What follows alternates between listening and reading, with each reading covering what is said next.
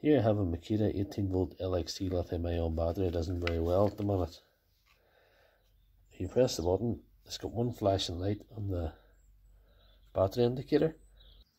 If you put in the charger, it will not charge.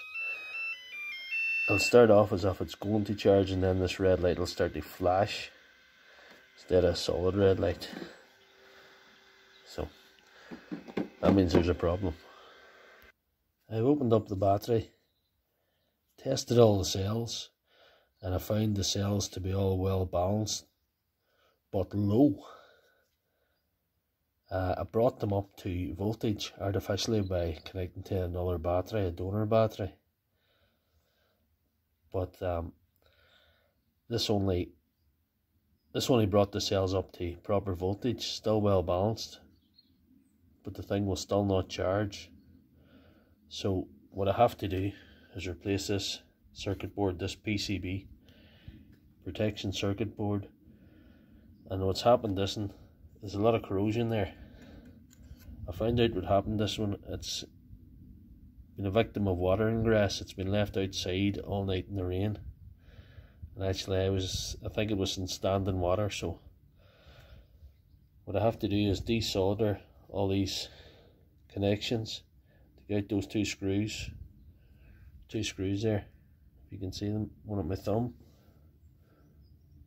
one at my other thumb, and desolder all these connections around here and put in the new board.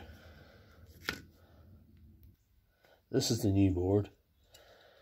It looks slightly different than the old board, but it's similar enough and the connections are where they should be. But when you're buying a replacement board, be very careful and refer to the actual number of the battery. This is a BL1860B, and actually inspect the circuit board and compare it with what you're buying. Especially if you're buying online, like I had to. So I'm going to warm up the soldering iron and get this old board off now. It's going to take a few minutes. When I'm waiting for that to warm up, there's nothing to do but remove these two screws.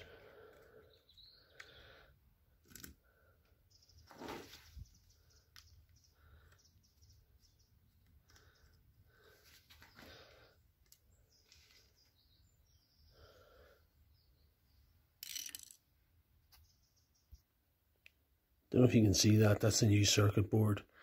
There's 6 joints in that, or connections, that have to be soldered in. So I'll have to take the old one out and have to desolder those joints first, or do anything. So here goes nothing.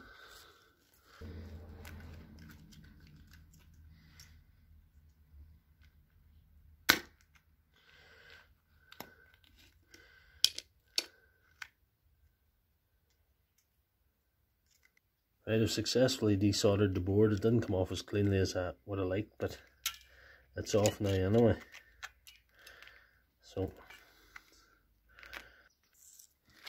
you remove this part of the board here, the LEDs. Okay, I have damaged 2 of these connections, taking them off, so I'm going to have to probably branch in a little bit of nickel strip into both of them. Probably need to spot weld a couple of bits of nickel strip onto them to make it work. I've got a little bit of nickel strip there, so I'm going to just tack that on the spot welder.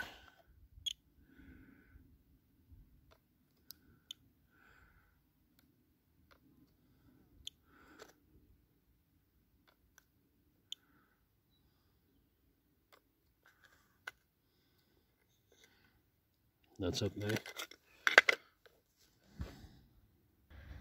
This has turned into a larger task than I thought it was going to be. I've had to do a bit of spot welding here and there, and I've one more joint to just connect, and then it'll be time to resolder the things on. Next thing I'm going to do is screw the circuit board back down into position, and that'll give me the chance to get everything lined up, get everything fixed up. I've done that, and I've refitted this white thing and the circuit board on where it should be. That is your battery indicator, you know. So there's that. So I have to resolder all the joints now.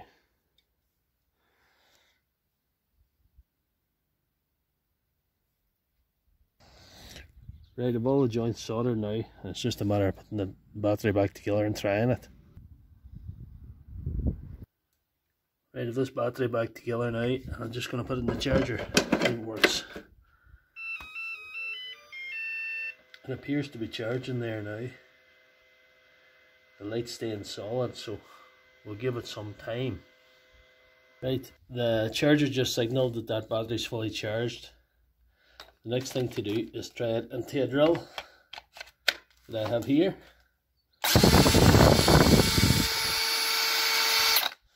So that's been a successful fix. That's how you replace the PCB board in your faulty Makita 18V LXT lithium ion battery. Please subscribe for more.